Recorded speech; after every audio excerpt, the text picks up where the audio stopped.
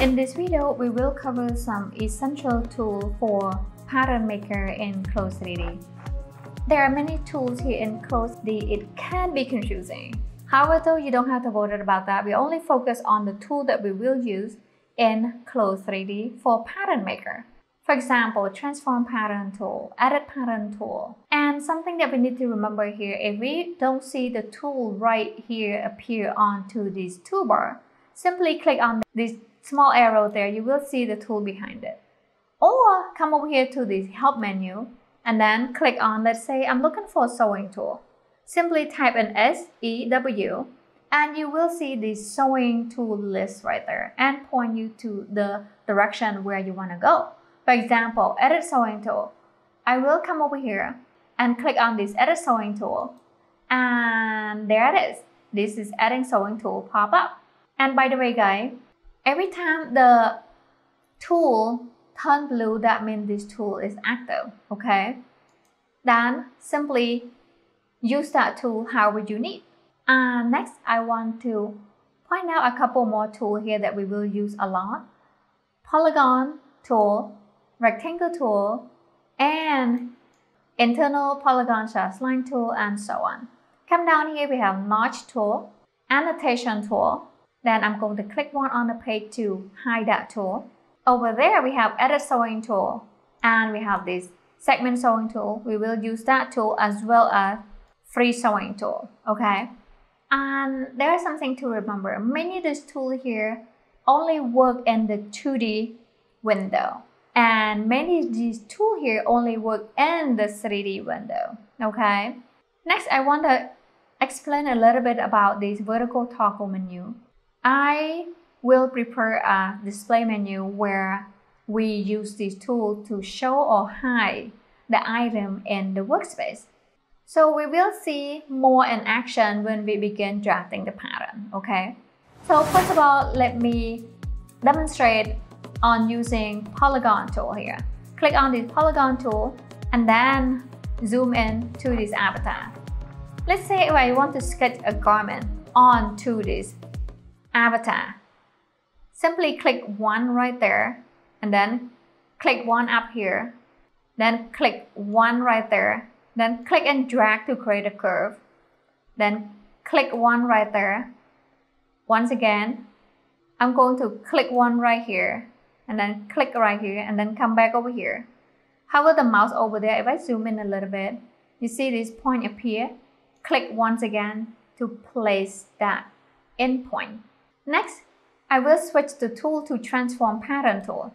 So transform pattern tool is awesome because we will use that tool a lot to move the pattern, to delete the pattern. If we don't like this pattern at all, simply right click and then select delete that pattern, just like that.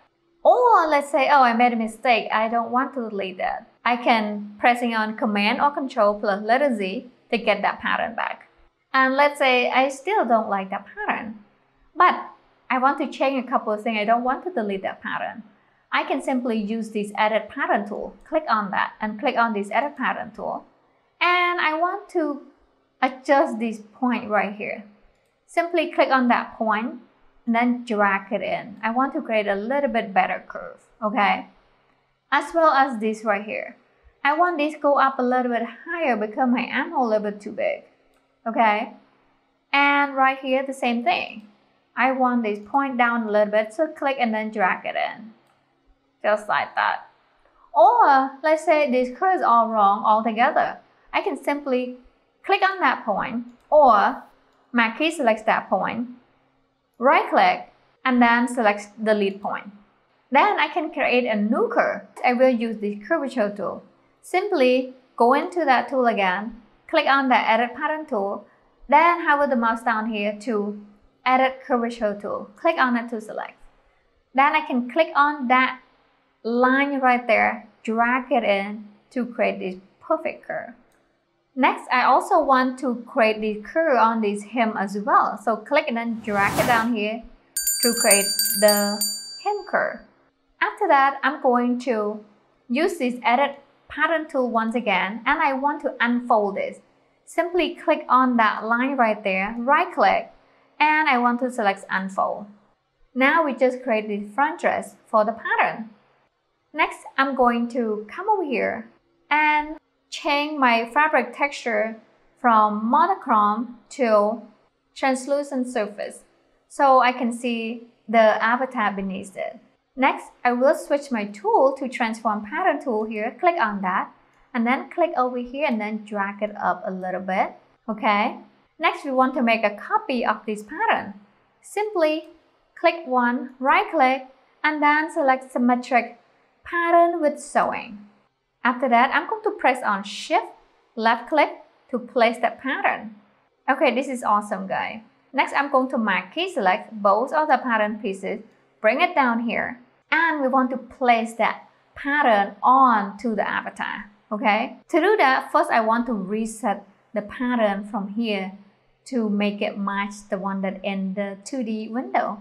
Simply come over here to this 3D toolbar and click on this reset to the arrangement all, and as you can see, one click, now the pattern is reset.